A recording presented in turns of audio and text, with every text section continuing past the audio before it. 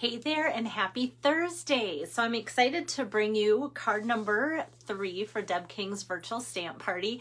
And I'm going back to some celebration items, and there's just so much to choose from because I feel like the new annual catalog just went live, and now we have a new mini catalog with fall. And I know that my hostess Deb loves fall things, and yet I wasn't sure if I was quite ready for like pumpkins and Halloween or even Christmas. Sometimes I do Christmas in July, but I thought, you know what, celebration is so short-lived. It's a 2-month promotion, so I'm gonna go back to celebration and get out some cute hippo dies and stamps and work with that today. Hi there, Lois, and hi there, Sherry. So with that, I just kind of like was putzing around and started using all sorts of different dies, like the traditional dies that should go with the hippos I'm using, as well as some other things, and then an embossing folder and just little pieces that make this come together. And so so I hope that this all makes sense. So I kind of feel like it's one of those, I put the kitchen sink in there. Hey there, Lisa. And yet I'm gonna walk you through it like I do every day and show you some really fantastic designer series paper that is kind of a hidden gem. So that's gonna be my treat today for you. So let me get my iPad here, and that's running, and then get my camera turned around for you so that you can see the card a little bit better. I'm using a lot of Pool Party, and that's kind of a lighter greenish blue color, and so I want to make sure and give you a good camera shot. Here, let me get the lighting better, just so that you can see it. I feel like when I show you it in the beginning, it's kind of a lighter one, but I'm going to show you where this pretty paper comes from and all of that as well. But I think those hippos are just so cute. If you look close, this one's winking behind those sunglasses. So the Hippest Hippo is free with a $50 order from Celebration, as well as all the fun dies. And there's a ton of dies in here. So from Celebration, like I said, you can see the stamp set free with $50 order. The die is free with a $50 order. So each of the 3 cute hippos has its own die, as well as all these cute accessories. So I've used all of these so far. Yeah, quite a few. For you guys. And today I'm using the boat and then the cute hippo sunglasses there. Hi, Kay. Thanks for joining in. And then where this cute paper comes from is the annual catalog. And it's a good thing to point out because there kind of is a typo, because in the annual catalog, anytime somebody hosts, and Deb is my current virtual hostess, as well as Kay, she'll be closing up her party tomorrow. And I like to point this out because sometimes in the back, this is from the annual catalog, page 179, there's these 3 stamp sets, and I don't always touch on them, but like say for instance, the Garden Grandeur, it has a value of $18, but as a hostess, you can get it for $10.50. And same with these other stamp sets. It's like a discount just specifically for hostesses. And some of you might go, but I am not going to be a hostess. That's just not what I'm ready for right now. Well, some of you might not be ready for that, but you're already placing orders that are $150 or more at a time. And that's when you can take these items that are highly valued but priced less for hostesses or people ordering over $150. So this great Daydream designer series paper pack, it's 12 by 12. It says that there's 12 sheets. There's really 48. That's a huge typo. So instead of 12 sheets of DSP, there is 48. And this is some fantastic stuff. And I love it when they do this for hostesses because I feel like the variety in here is really, really nice for all occasions. So the first thing that comes up when I kind of want to flip it like this are these like seagulls or like birds of the ocean. And here, look at that. It just like fits so well with today's little boat there. Hi, Jeannie. And then we've got different colors, different patterns. I'm just going to kind of go through this really quick, but you'll get the gist of all the different colors of that together here. Even this kite paper, I'm like, oh, that would make a cute backdrop, almost like switch this out and make something cute with the hippo that way. You know me, I love stripes. I'm using this as the bottom piece, and then we've got this. I almost thought about using that today. That would be like fun birthday paper, and I just love like random dots, and here's some little squares within squares. And here's some stripes and just really fun patterns and colors. How about this for a really fun, bold floral image? And then we've got some lighter things too that just have a varied pattern. I think this is going to be so pretty to use just for a fun festive look, and yet soft pink for the background of that, and then just some floral images and just some like checked green images there. So it's a big pack. 48 sheets is a lot. That's why I didn't want to take the time to get it all out, but as I use it, I will refer back to where it's coming from, and I definitely wanted to show you that. So these two pieces come from there, and that's where that is. All right, so I think I've covered all that. Hi there, Linda, and I should be ready and set to show you how to put it all together, right? Because that's why you're here. Okay, so with this, the base of this, I'm just going to, I think, work with that right away. I have all these tiny little scraps for the little pieces of die cuts. But let's see, that's going to be for the inside. The card base starts with Pool Party, and I'm opening it this way for you guys today. So 4 1/4, 5 1/2 scored there. And then I just took 2 sheets of that, like if you like to see it 12 by 12 from that Daydream Host exclusive paper. These are the 2 12 by 12 sheets. So they both are considered Pool Party, even though you can see one has a little bit darker tone than the other, but they coordinate beautiful. And I love that they are a little bit color different, because that's going to make a nice backdrop for this card. So I'm going to take my adhesive and start with actually the bottom one. So I've cut these 4 by 3, both of them, and the 4 inches was the important number for me because I wanted to make sure that kind of gave us that 1/2 inch around the border look there. So I'm just gonna take and set that down in there to give us that pleasing to the eye 1/4 inch border. Hi there, Deb. My hostess Deb's joining in. I wasn't sure she'd get off work in time to see this, and I was running late today. I had surprise visitors, 2 cute little grandkids for a while today, so that was fun. So I ended up playing with them instead of prepping right away for my card. But now that Deb's here, I feel really good about that.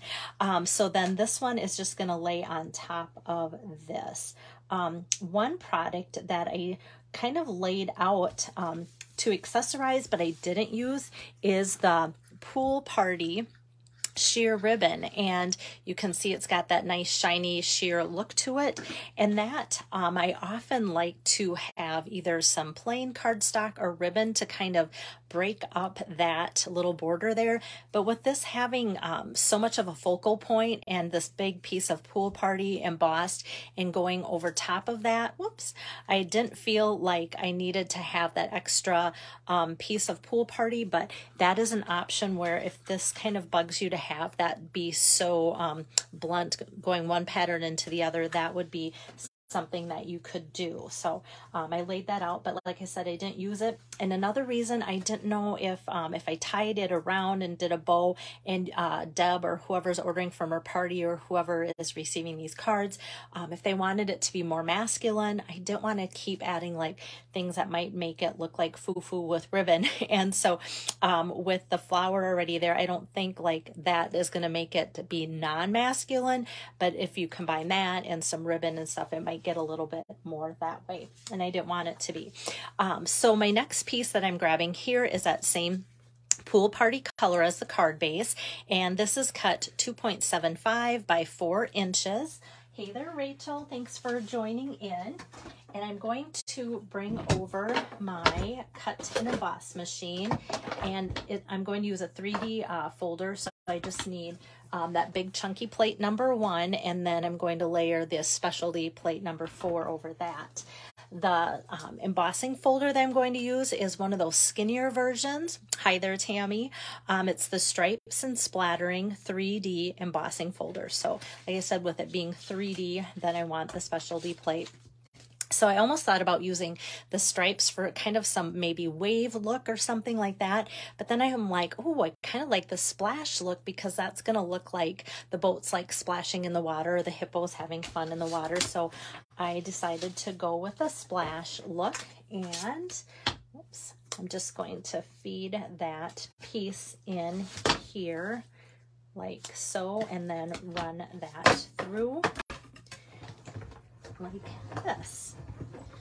And then we're just going to kind of set this piece aside for now. But like I said, I love the 3D folders because you can see the nice deep grooves that you get into that with it being 3D. Hey there, Renee. I had such a fun time with you this week. Loved it. So I'm going to set that aside and this aside. And then next, what I'm going to do is take my strip of paper here, just a basic white strip, no need to measure, because all I'm going to do is stamp out the cute hippo holding that flower there. Thank you, Kay. And I'm just going to ink that up with my Memento Tuxedo because we're going to do some coloring. And so this is the best ink pad to use for coloring. Looks like I have a fuzz on there. I just want to make sure I wipe that off, so when I go to use it for my sentiment, it's not on there and makes that not work so well. So we've got him, and I always want to cut before I color, for that rare chance that I don't line things up as I'm running it through. And it's a lot easier to stamp and cut a second hippo when I haven't already colored it in. Then I don't feel like I've wasted time coloring too, and then I'm just wasting like a little scrap of paper here. So like I said, these coordinating dies are one of the free celebration things. That's wonderful. So we're just going to go with this for now, but I'm going to do a bunch of little die cutting here in a second. So I'm going to put that die aside because I'm done with it. And my coloring friend Pam loves it when I take my camera and get just a skosh closer when I do this part of it, so that she feels like she can see everything I'm doing. So to color in this cute hippo, it goes really fast. I'm going to take a light and dark crumb cake, starting with the dark, and then I'll just kind of color in and frame around the face here with the dark crumb cake. And I think it colors in really fast. I'm just going to kind of go over the winking eye there and just leave a little bit of a spot to come back with the lighter crumb cake. Then I'm just going to frame this cute little mug here, mug meaning face, and just kind of go around that with the darker and up around the flower, but I'm not going to worry too much about exactly going totally around the flower. So when I come back with the light, that's going to fill in with the light crumb cake. So I'll go in here and kind of go over the cute little hippo toenails and go on up through there, and then just kind of go around everything that the Stampin' Up! Artist has sketched out for the hippo body, so that all the rest of that area now can just be filled in with the lighter crumb cake. And so I'll set that aside and come right back with the light crumb cake right away. So I'll fill in that little light spot by the winking eye, and I'm going to go over the rest of it, just kind of going up to that flower and kind of trying to grab these edges that I've went over with the dark crumb cake to kind of blend those a little bit more too, and fill in that bottom part of the tummy as I catch that, and just go around the flower. That goes together really easy. If I would happen to go in the flower, the colors I'm using will probably just make that not an issue because it'll color that in over top. So we've got that with just a couple colors. I think this hippo comes together so cute with our blends. And then I just chose a green. You can kind of pick a favorite green of yours. I chose dark granny apple green for that one tiny little leaf there. And on this one, I didn't color the stem. I'm going to, because I don't know if that'll make the whole flower pop a little bit more. We'll see. And then because I liked the Bermuda Bay color of the sunglasses, I decided to use dark Bermuda Bay to color in the flower, just to kind of coordinate a little bit. So that's all that we're doing for coloring on this little guy. So I'm going to bring it closer. How cute is that though, within just a couple minutes? All right, let me get this back up and loaded at a better angle for you guys without making it too rocky or bumpy there. So now we can do a little bit more of assembling. We've kind of got that. And I think the next thing now that I need to do is run all these dies through, because that's what's going to make this card just become adorable. Like I said, I had so much fun making it all come together. So let's start with a little scrap here of Bermuda Bay.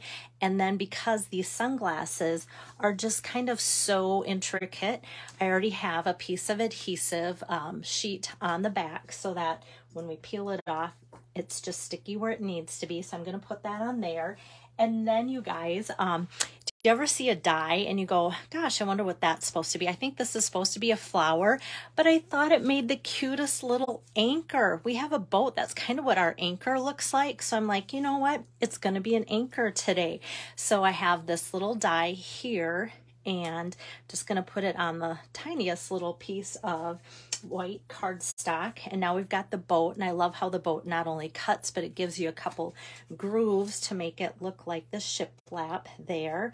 And then now all of these so far in the hippo have been from the free hippo dies that are free with celebration, just called hippo dies. I always like to show you that in case my my speech isn't totally clear.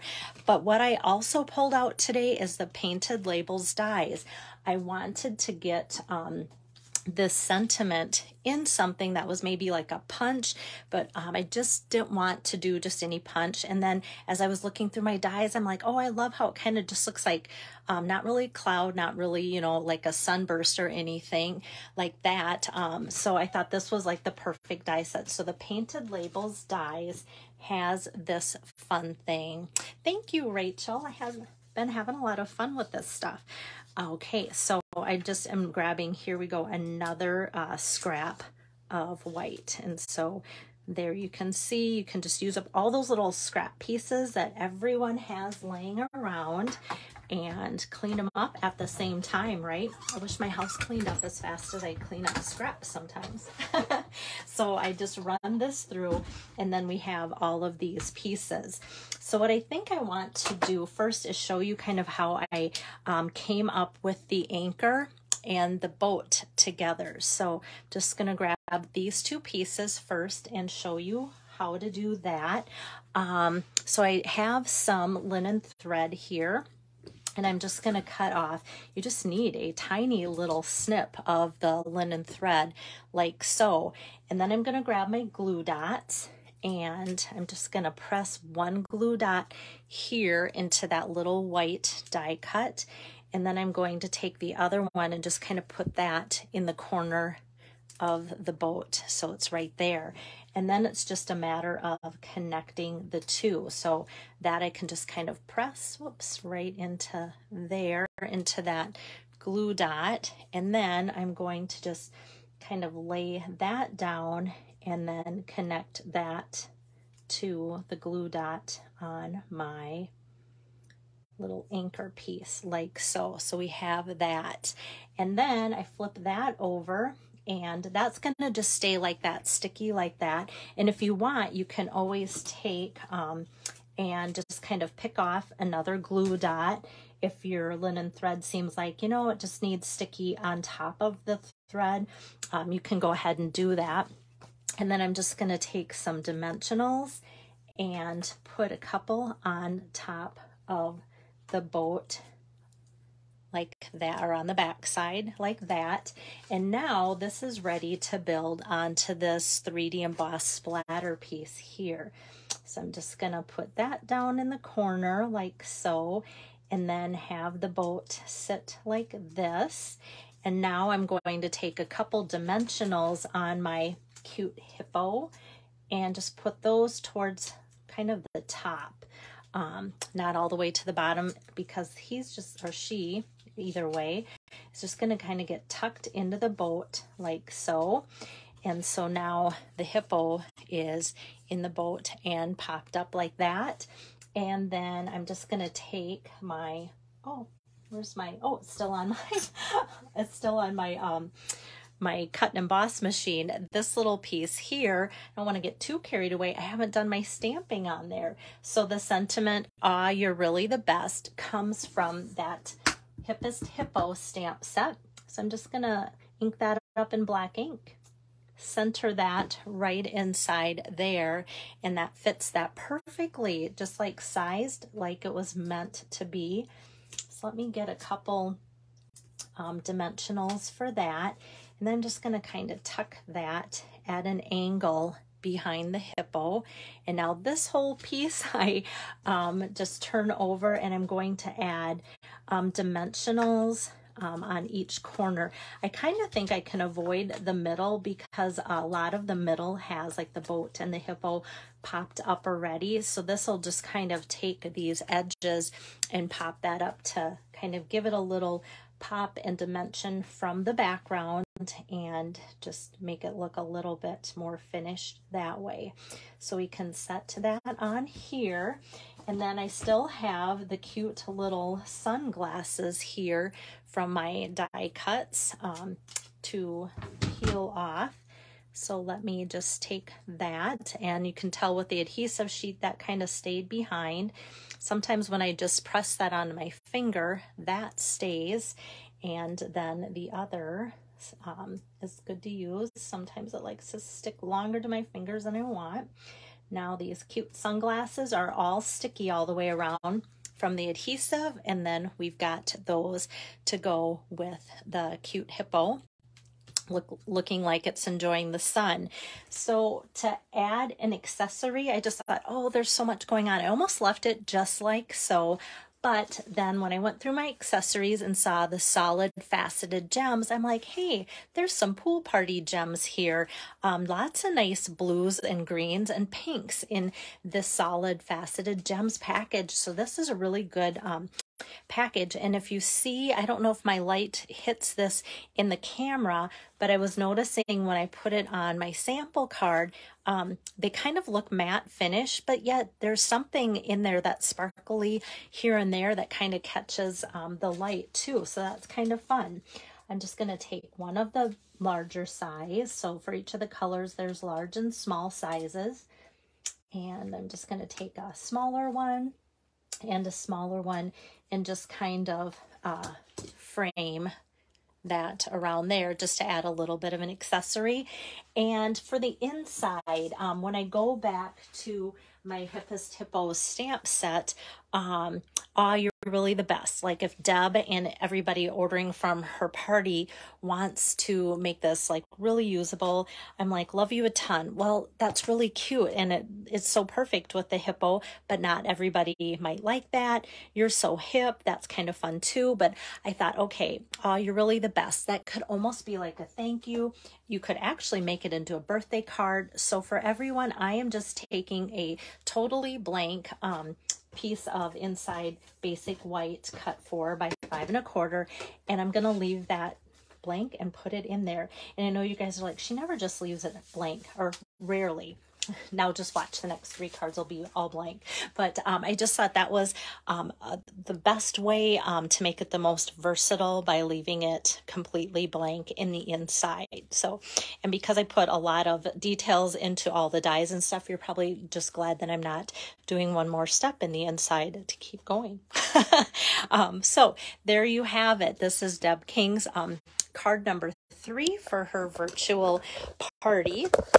and she's going to be keeping her party open for the next month. So that'll still give you time to order if you want to, but keep in mind celebration products like the Hippo stamps and the Hippo dies could sell out. So if you're thinking of ordering, and just know you want to order, sooner would be better. And then I just keep letting Deb know as people order who's ordered and what her party's at and such. And then you've seen all three of our cards now, all very different looking. And as a thank you from Deb and I, you'll get the 3 cards that I've created here on our demos as a thank you from her and I for ordering through her party when you use her host code.